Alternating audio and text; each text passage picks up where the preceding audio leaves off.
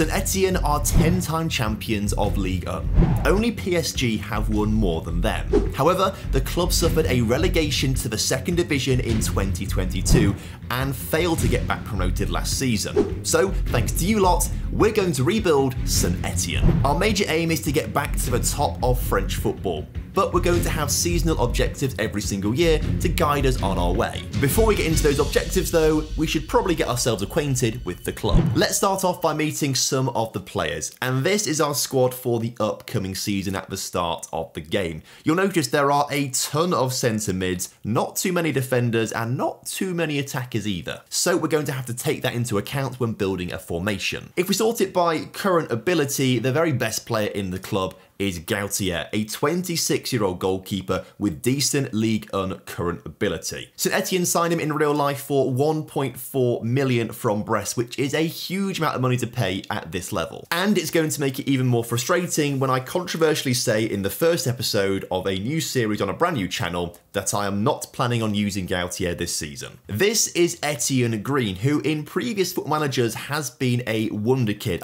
I don't think his potential ability is quite as good as it has been in previous versions of the game, but he still has 4.5 stars of potential to be a leading Ligue 1 goalkeeper. Comparing the two of them, you can see that Gautier is better in a lot of areas, but I'm thinking if we can get Etienne Green playing all of this season, by the end of the year, they might be on a level playing field, and then we can use Etienne to really develop properly, and hopefully maybe even use him for the entire series. Also, he has the perfect name for this club. We're playing at Saint Etienne and we play in green. We do have a third goalkeeper, he's 34 years old, I will sell him ASAP. The second best player in the team is Florian Tardeo, he's a 31-year-old CDM, and it's only him and Gautier that have decent Ligue 1 current ability according to our coaches. Everyone else is either a leading Ligue 2 player or a little bit below that. Essentially, if we got promoted right now, we would really struggle in the top division. So we have to try and improve some players this season and obviously recruit smartly. But Florian only moved to the club in real life this season from league rivals Troyes, so hopefully he can score some goals past them. Big fan of his work rate and teamwork and stamina, he'll be quite useful to have. The best striker in the team is Gaëtan here, and I want to replace him pretty quickly because he's 34 years old now. He is going to start declining quite quickly and his physical attributes are going to rapidly drop off. We do also have 27-year-old Ibrahim Sissoko that we could use. There's not an awful lot in it right now, so I suspect we probably will rotate these guys around, but Gaëtan is earning more money and on paper is slightly better, especially mentally. There's also going to be some controversy around our starting right centre-back. We could go for Dylan Batu-Benfica. He is fantastic. I love everything about this man apart from his lack of pace. 11 acceleration, 12 pace, not so good. He is in direct competition with our club captain, Anthony Briancon. He's also rubbish in terms of pace, but Batu-Benfica has got slightly better heading and jumping reach. They're very similar, but I think I go for Batu-Benfica for his aerial ability. Now, you might be thinking, Tom, why on earth are you not playing both of them in the same team? And that's because of the tactics that I want to play. I want to try and go for a very possession-based tactic this season, and so I've gone to RDS videos and looked at some of his stuff and taken one of his essentially. But that involves having a libero in the back line, and neither of those two players can play libero. Instead, I'm taking a risk, and I'm playing our centre midfielder Thomas Monconduit, which is a mouthful to say, try and say it out loud, it's difficult. But I think he actually suits the libero role really nicely. Look, libero on support here, he dribbles well, he's got a good first touch, heading a little bit poor, but we can overlook that a little bit. Marking's decent, passing's decent, tackling's decent, technique, everything's decent about him. And he has a fairly strong left foot as well to play on the left-hand side of the defence. I think we take a gamble and play this natural centre mid at centre back. And so on paper we're playing a 4-3-3, but actually when we go forward things are going to look very different. I want my libero to push up alongside the deep line playmaker, and then the inverted wing back will also push up a little bit.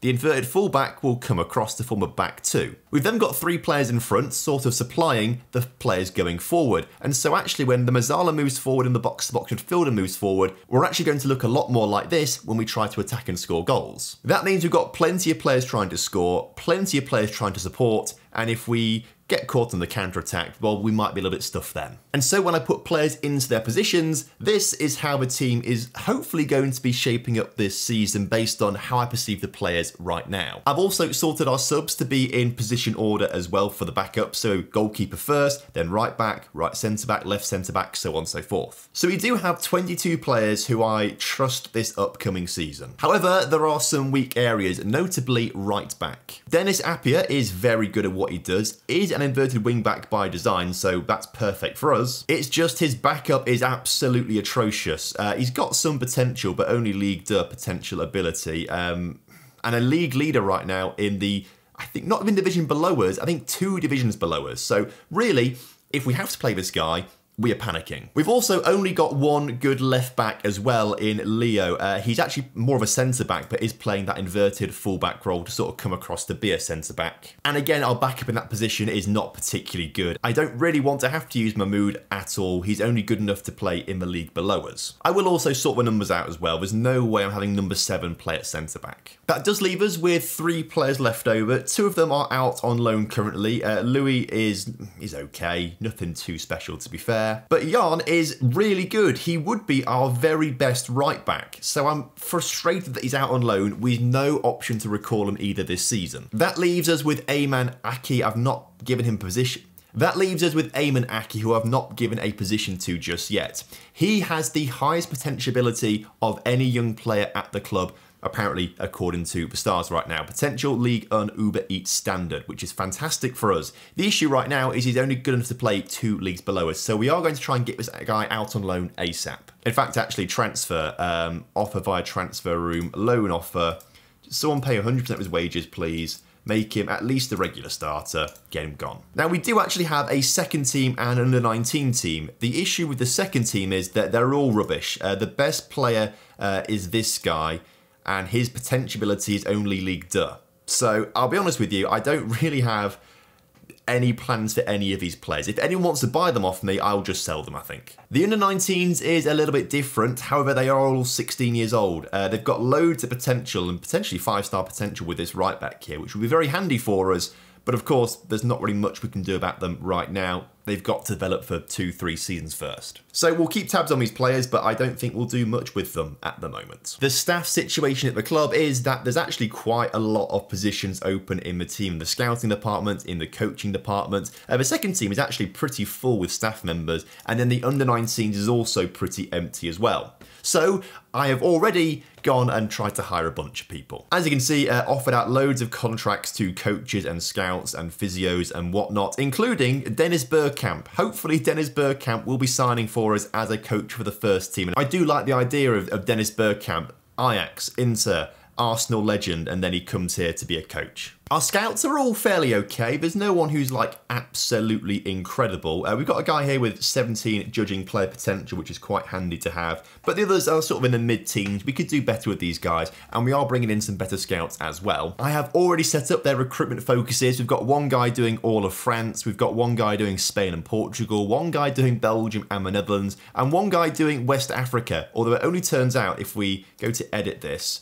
look for the areas here. We can only do the Ivory Coast and Senegal for some reason. We can't do any other places in Africa. Our chief scout is also looking at the next opposition as well. It's this guy who seems to be an expert in the Ivory Coast and Senegal. So maybe because he's got good knowledge there, he can go. I don't really know how it works. We are currently scouting the world, so I am surprised that we are limited to just 2 countries outside of Europe. One of the scouts coming in is an expert in Germany, Switzerland, Austria and England, so we'll probably get him doing Central Europe. And then the other scout is an expert literally everywhere. I mean, this guy just knows his football apparently, so we might end up sending him to sort of the Eastern Europeans of Croatia, Romania, Serbia, looking for quality players there. Now, in terms of squad registration rules, we can only have 2 players from outside the EU. However, the term EU is a little bit loose in France. Nations treated as EU are obviously all the countries that make up the European Union, but also all African, Caribbean and Pacific group states, and then a bunch of other European states that aren't in the EU, including Albania and Bosnia and Montenegro and Serbia. also all nations in Oceania apart from New Zealand. I don't know what New Zealand did wrong. And then basically just a whole bunch of other countries that once belonged to France. So basically non-EU players are South American, North American and English. So although it looks like there's quite a few restrictions, it's not actually that bad. Financially, things actually look really good for us. We've got £14 million in the bank and £3 million to spend. We are right at the limits of the wage budget, but you know what? We could probably get rid of some players and sort that out. The club currently does have £24.5 million of a miscellaneous debt to repay.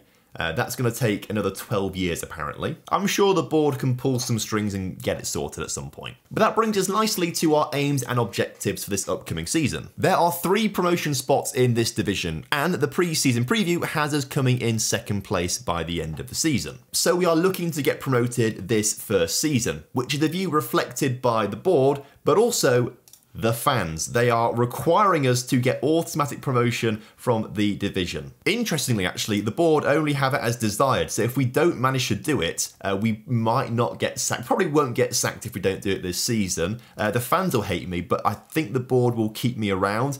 Interestingly, they are much more concerned about the finances of the club, which kind of makes sense, keep the club going. It's required that we work within the wage budget this season. So really, it wouldn't be the end of the world if we didn't get promoted in this first season. And if anything, it could be advantageous to us. It gives us another season to develop a team ready for the top division. It gives us time to actually replace some of the older players in Deadwood with hopefully some players that are better. I mean, I am trying to get my excuses in very early in case this all goes wrong in the first season, but I don't think it's terrible if we don't get promoted. So actually, the objectives this season are pretty simple. We are going to try and get promoted, obviously, and we're also going to try and sign young players with high potential. And then, of course, loan them out like Eamon Aki, so hopefully he gets gone pretty soon. We've got a few friendlies lined up in pre-season to get the team ready. We start off nice and easy with a team that are so far down the divisions, they only have -1 social media followers. So, I mean, if we don't win this one like 5, 6, 7-0, I'll be concerned. Then we play a team that I think played 1 division below us right now in the French National. So again, that should be a win for us. We then play one of our affiliate clubs, one of our many affiliate clubs, Le Puy there, 2 divisions below us. So again, should be a nice win. Then we play a team in the 2nd Spanish division, Segunda division. They might be a little bit tricky. That'll be an interesting game, El Dense. Then we have Lorient. Proposal right now, I just tried to organise it before I started recording. Hopefully they accept that, and that'll be a tough challenge. And then we round things off with Malaga, who used to be good and are now in the 3rd division of Spain. Then we get things underway against Grenoble at home, and now you may realise that I'm not French. I promise I'll try my best with all these team pronunciations, but I won't get them all completely right, obviously. I mean, the team right at the top, I have no idea how I say it. To the point where I just won't play these guys on camera, I don't think, because I'll just say it wrong. I can say things like Auxerre, Amiens, Angers, Dunkirk, Guingamp, Annecy. I've been there, it's beautiful. Go to Annecy. Grenoble, Laval, Paris, Pau, QRM, Rodez, Bastia, Cayenne, Troyes, VAFC, Easy Border. Okay, maybe I'm okay with this until someone French is watching and they just tell me I've done it all wrong. Now we've got the important meeting. I've got to introduce myself to the team. Wow. I mean, I'm coming here not speaking a word of French. I've probably got an interpreter next to me. But I just want to introduce myself as the new manager, and everyone seems pretty happy with that. I'll talk about the upcoming league games this season, and I think we should try and get ourselves automatic promotion. Let's not put pressure on champions, let's say automatic promotion, and wow, okay. A mix. A lot of players are pretty pleased with that.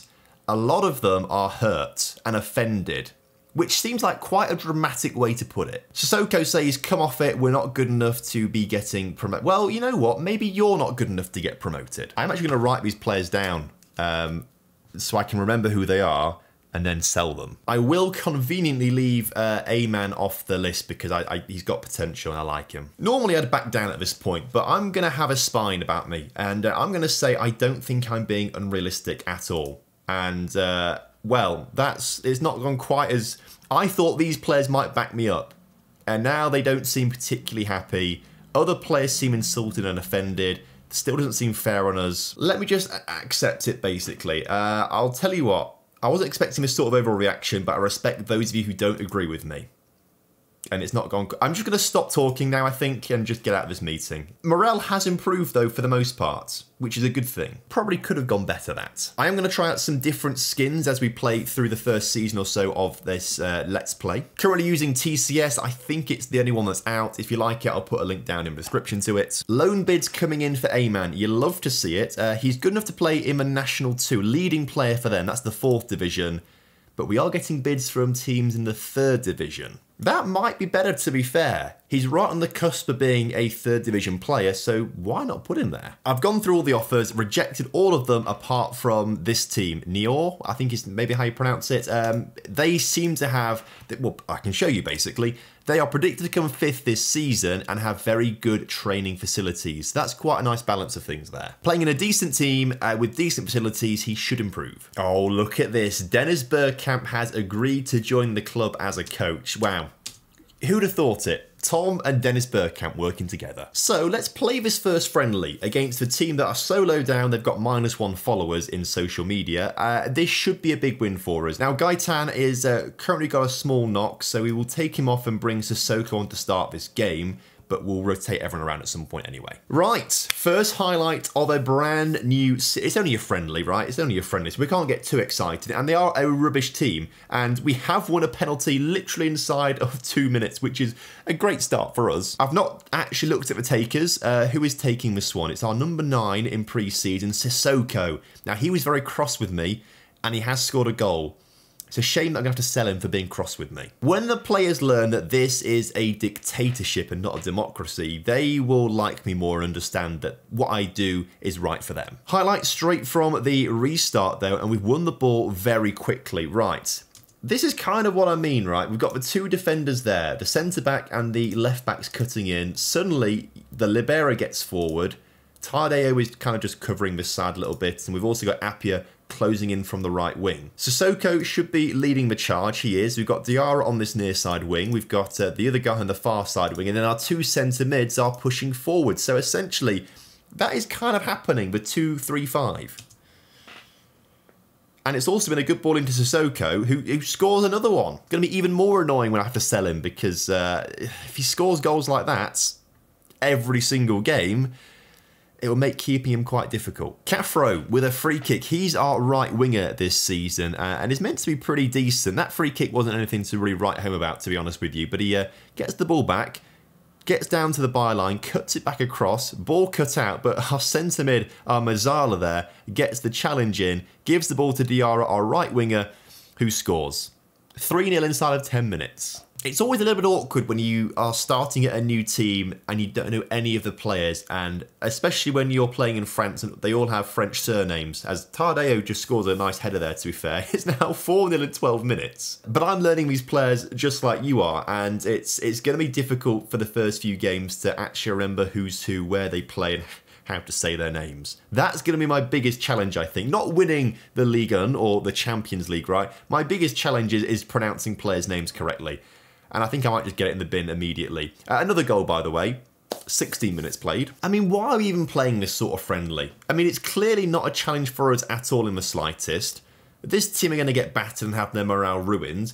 I suppose the only positive of this is that we're going to get some fitness into our players. But we could do that by playing a better team. Oh, there's literally another highlight straight. I feel bad for these guys. I mean, we're not learning really anything about how good our team is.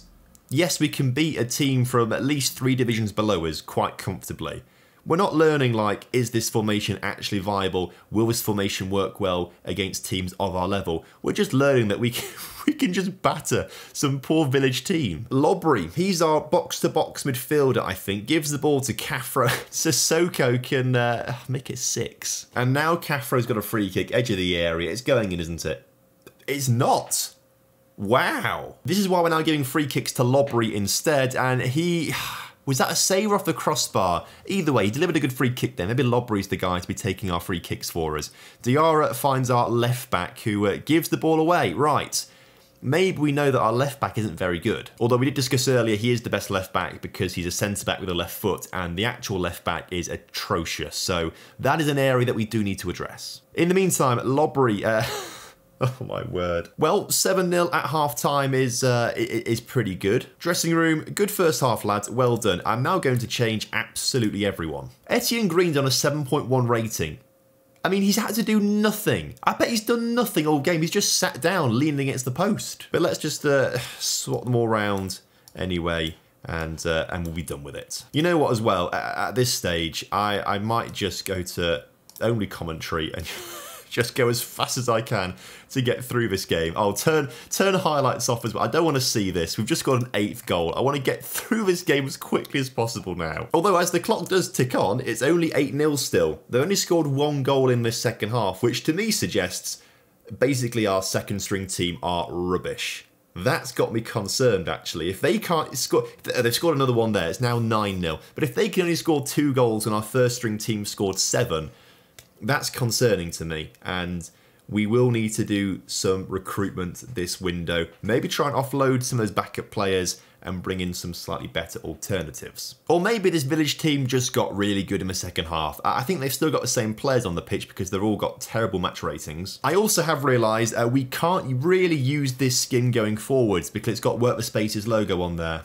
And I, for one, I'm not going to give him free advertising. Anyway, 10-0. 10-0 in the end. We got to double figures right at the end. What an absolutely pointless game. The real test will be Lorient. That's going to be the real test. El Dense as well. Those 2 games, I think if we win them, we're looking good. But we're going to come back next time for the Grenoble game. We're going to kick the season off in the next episode. Now, I should say episodes aren't going to be daily of this, at least now. I think we'll do a few seasons to see if you guys are receptive and whatnot. And then if you are, I'll probably get an editor to edit up these videos for me, and then they might come a bit more frequently, but my priority is always going to be the main channel. But I think at least 3 episodes a week of this is reasonable, so look forward to a next one on Wednesday. I think we do Monday, Wednesday, Friday to start off with, and let me fail that in the first 2 weeks probably, but that's what we'll do. So if you're looking forward to coming on this journey with me at Saint Etienne, make sure you subscribe to the channel.